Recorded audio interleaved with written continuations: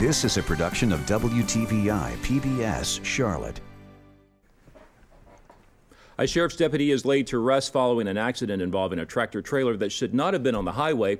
Plus, President Obama outlines his plan to spare nearly 5 million people in the U.S. illegally from deportation, and bickering among county commissioners. Those stories and more coming up on this Off the Record.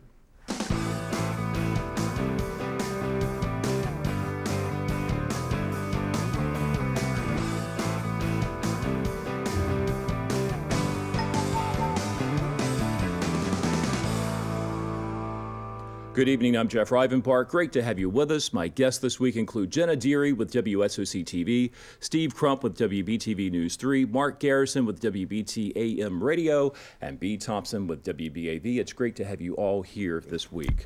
First up, this weekend, Sergeant Jeffrey Green with the Union County Sheriff's Office will be laid to rest. He died in a wreck Wednesday morning on Highway 74 involving a tractor-trailer that was en route from the Port of Wilmington to Cherryville. The driver lost control of his semi-truck and jackknife rolling on top of Green's vehicle. Now, I know Jenna and Steve, both of you, your stations have reported this week that this truck should not have been on the highway in the first place. That's right. The report that we were able to get yesterday showed that there were significant problems with parts of the brakes on that truck, and had it been pulled over, it would have never been allowed to continue traveling on the road. But from what investigators have said so far, they have not been able to pinpoint that as the exact cause of what happened in this wreck, but obviously a very dangerous situation for this tractor trailer to be driving on those highways. What actually happened, you had 20% of the brakes. Each particular axle has 2 brakes on it. And in citing the safety survey that they kind of do, where they check off on the equipment, they found that the brakes were insufficient. The trooper that I interviewed basically said, we don't know if that would have caused the accident, but in great detail, what's even more amazing is there were 14 specific violations that they found as they went from stem to stern on that particular vehicle. Among them, and what stood out to me, you had, in addition to like the thin tread, ball tires, kinds of things, you had an accelerator, a gas pedal that was held together with a screwdriver. Wow. You know, that was pretty amazing in that.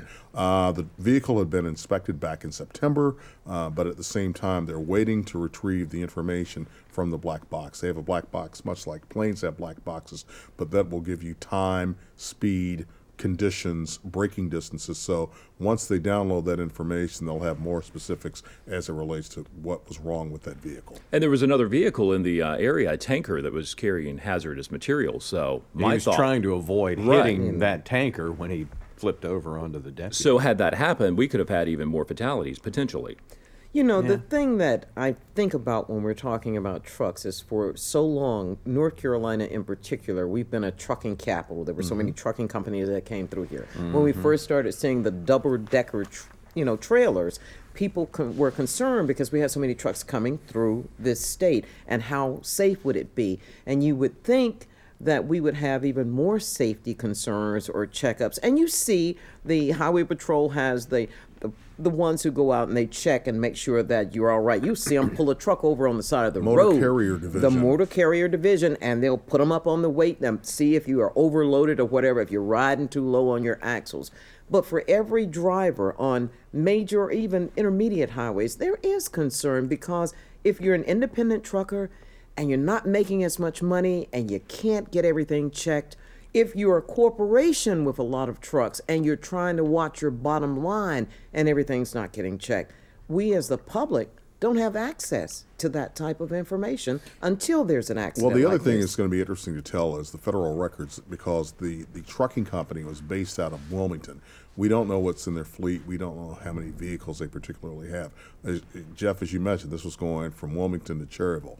And there's that stretch right on 74, right, which turns into Independence Boulevard, where the people who have businesses, they say that trucks speed through there all the time. Oh, yeah. So the question is, did speed play a factor in this? And the flip side of this, we ended up interviewing the former Sheriff Frank McGirt, who was the sheriff for many, many years in Union County. And he said for the first time in 171 years, you had an officer die in the line of duty.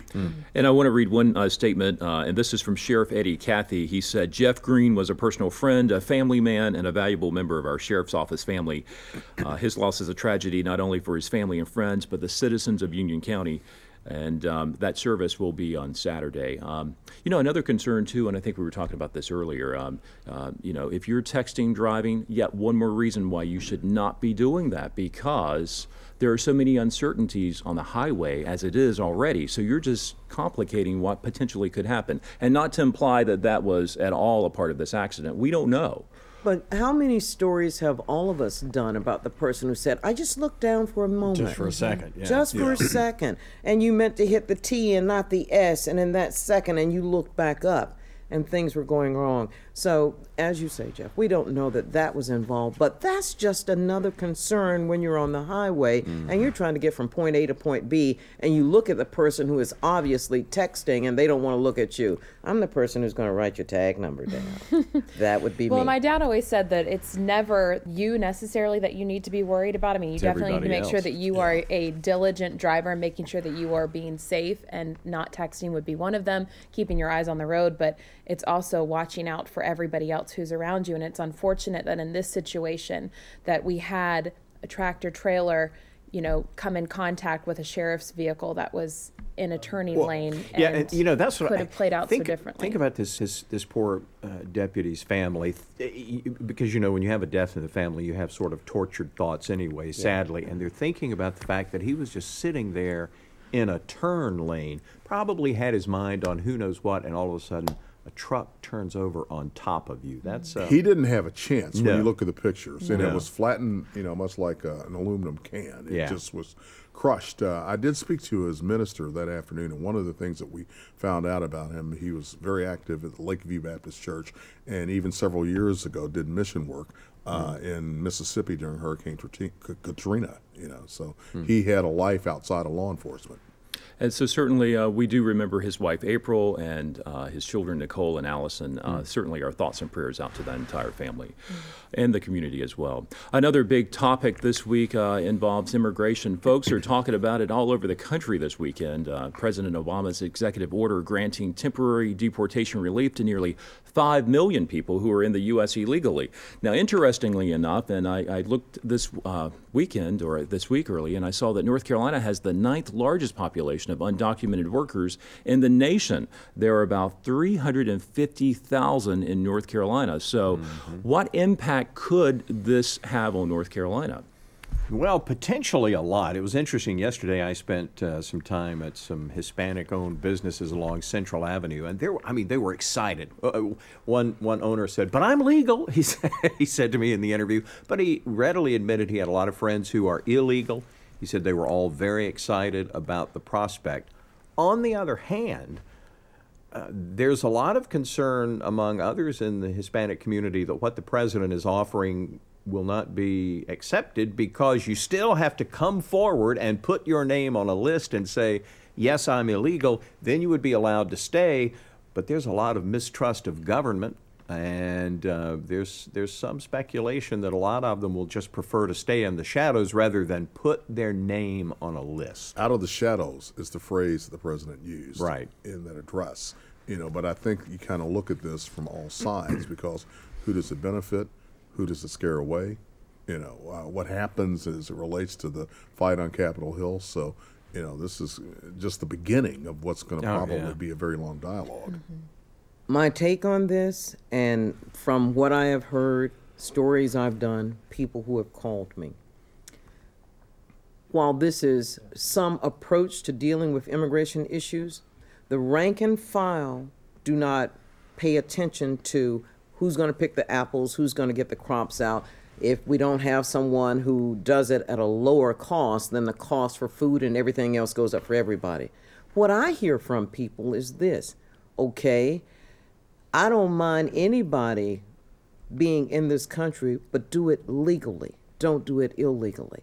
What happens when our cost goes up for having English as a second language teachers, when the school system says we need more money because we have more children and these children are coming from households where they don't speak English?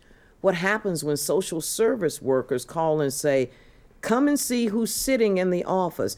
It's not, they used to be on black folks all the time about you're having all these babies and then you're getting all this money for social services. It's not African Americans sitting there. It's not whites in America sitting there. It's more immigrants who are sitting there. And what the workers are saying is this: our cost is going up. So when you get ready to look at taxes, or your county commissioner or your city council says, we need a tax increase because this department needs more money, these individual rank and file people are saying, how much is my cost going to go up by saying $5 million? You can stay here even though you came illegally. Their bottom line is, I don't mind anybody bettering their situation in life, but do it legally. But B, the point though that you deal with here is it's the game and the cycle, which is if you have more babies, the government's going to give you a bigger check. Of course, and that's what they were calling and saying to me. And I'll give you an example. I talked to a doctor who said this young lady would come into a clinic, and each month she'd say, am I pregnant? And the doctor would look at her and say, no, you're not pregnant. Am I pregnant? No, you're not pregnant. Finally comes in, they tell her, you're pregnant.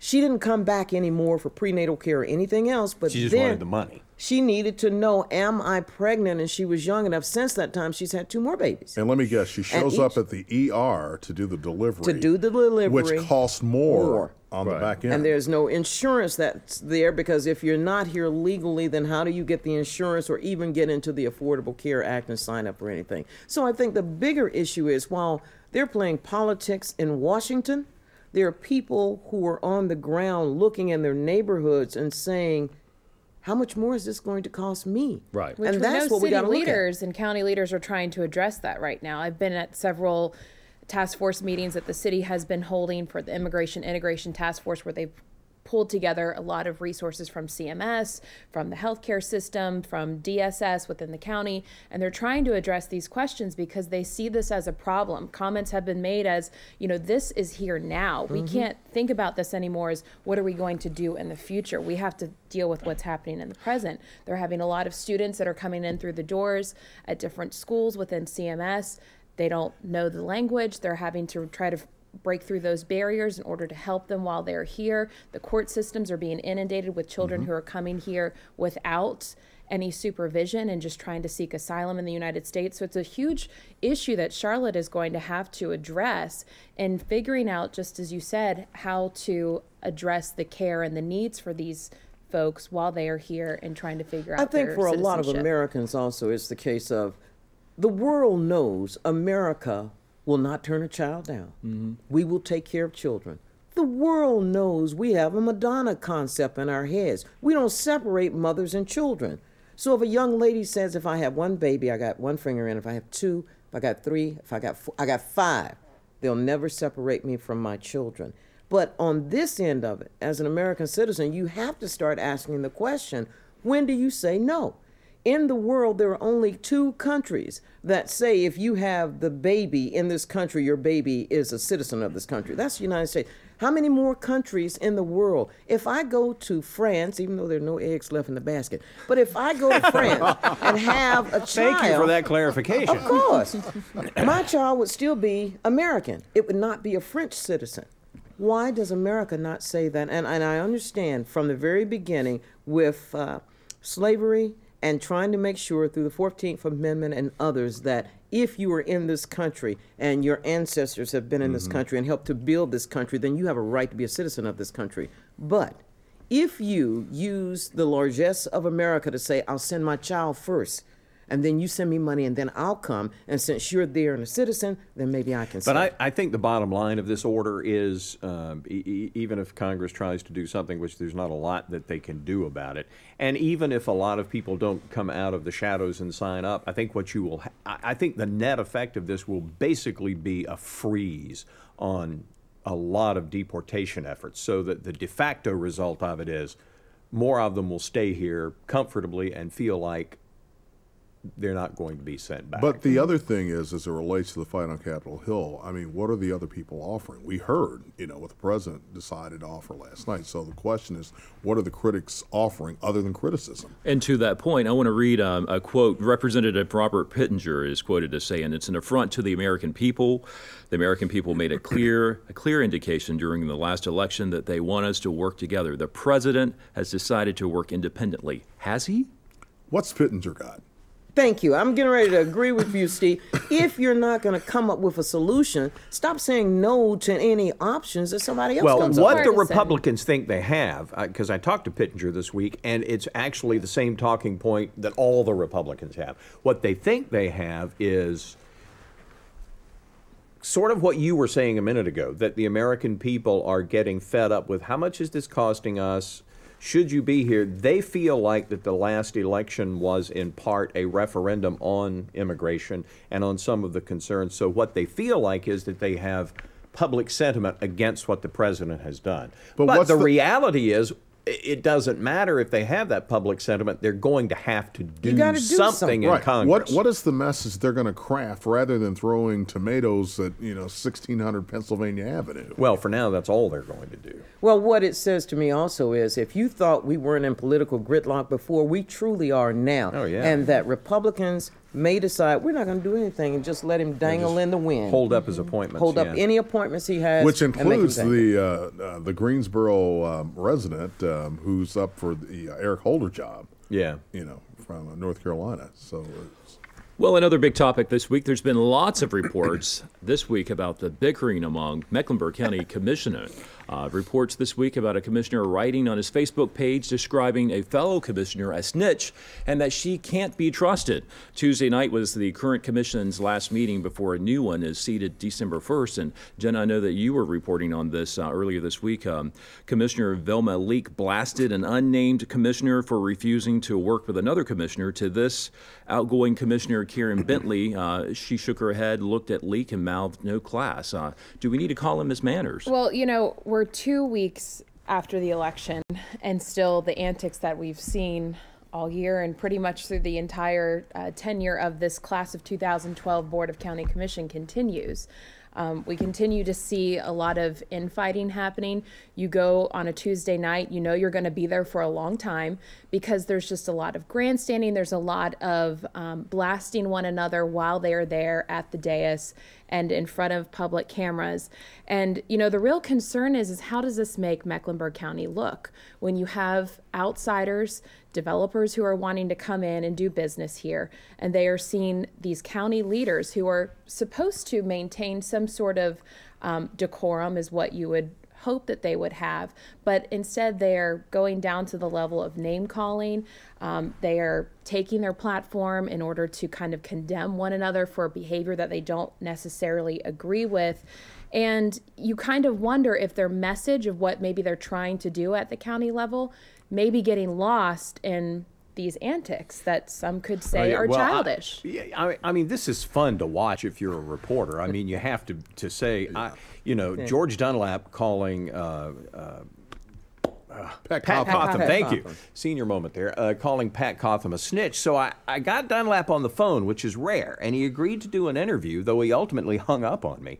But he said, well, she is a snitch. And I said, well, why? And he said, because she talked to Channel 9 about an investigation she was supposed to keep her mouth shut about.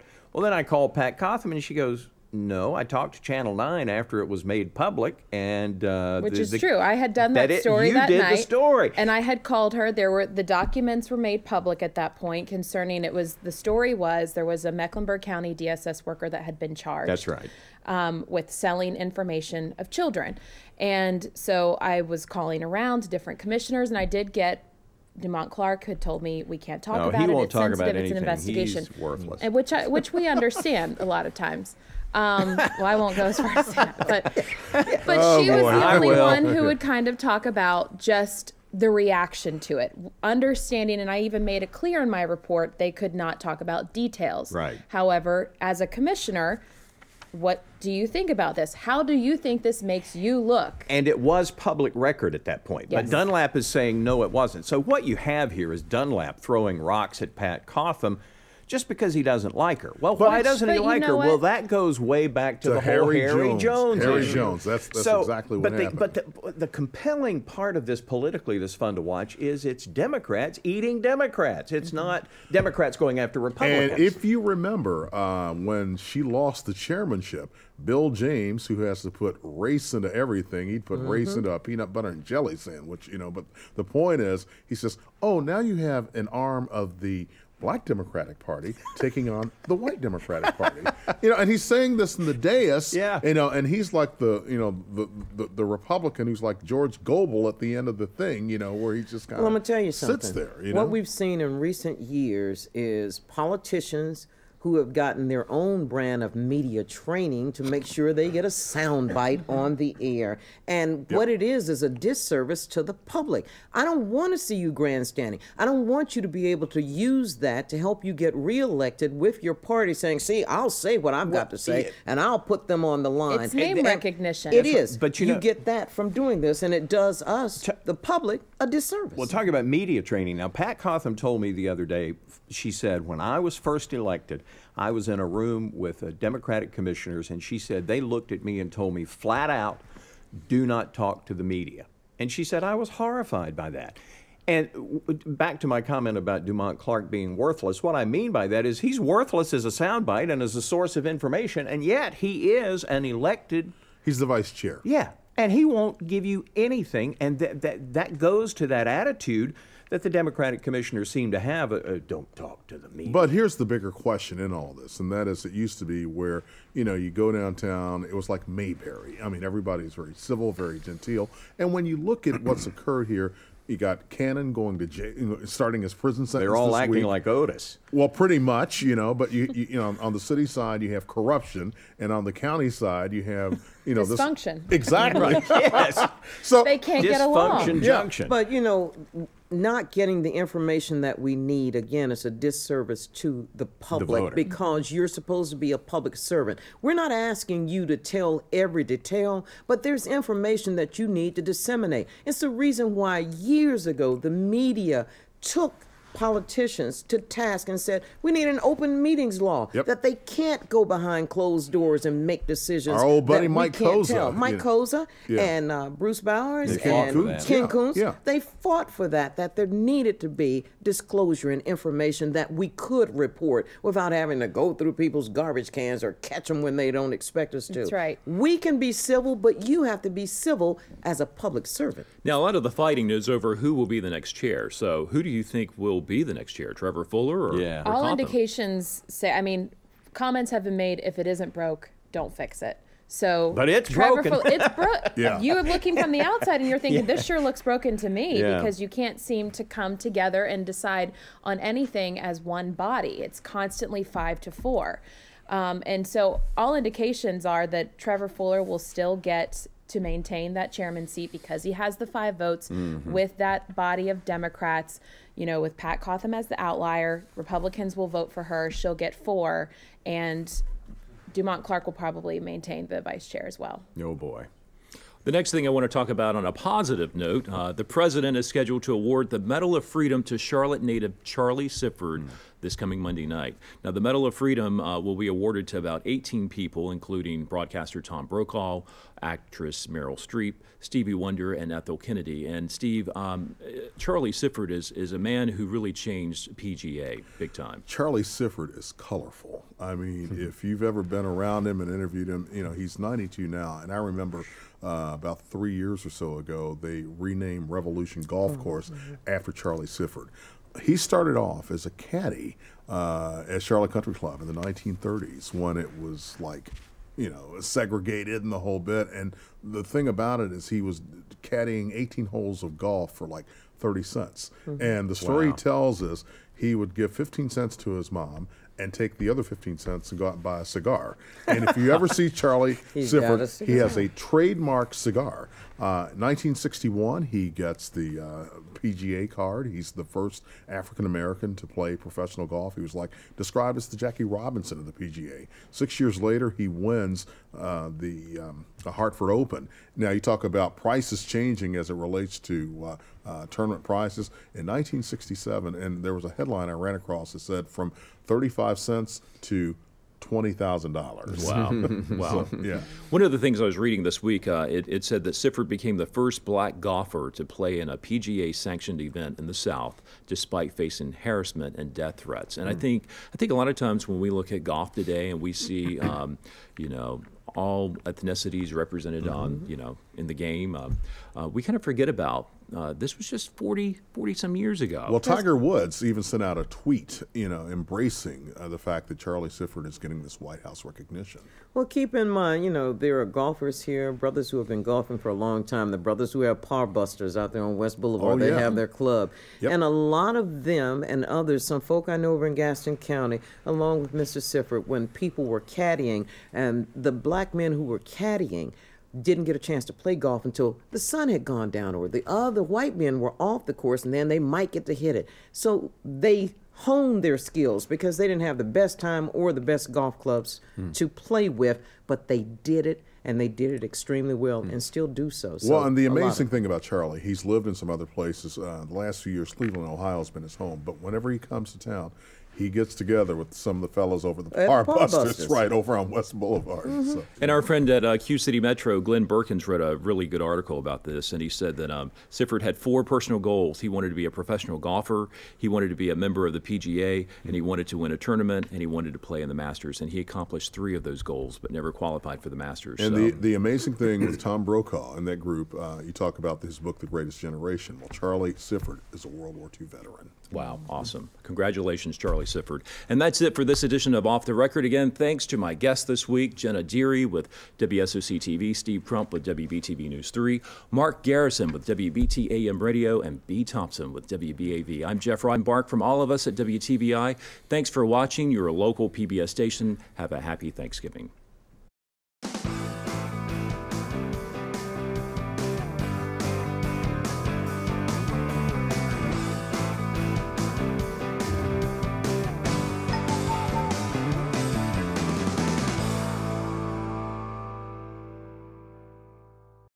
A production of WTVI PBS, Charlotte.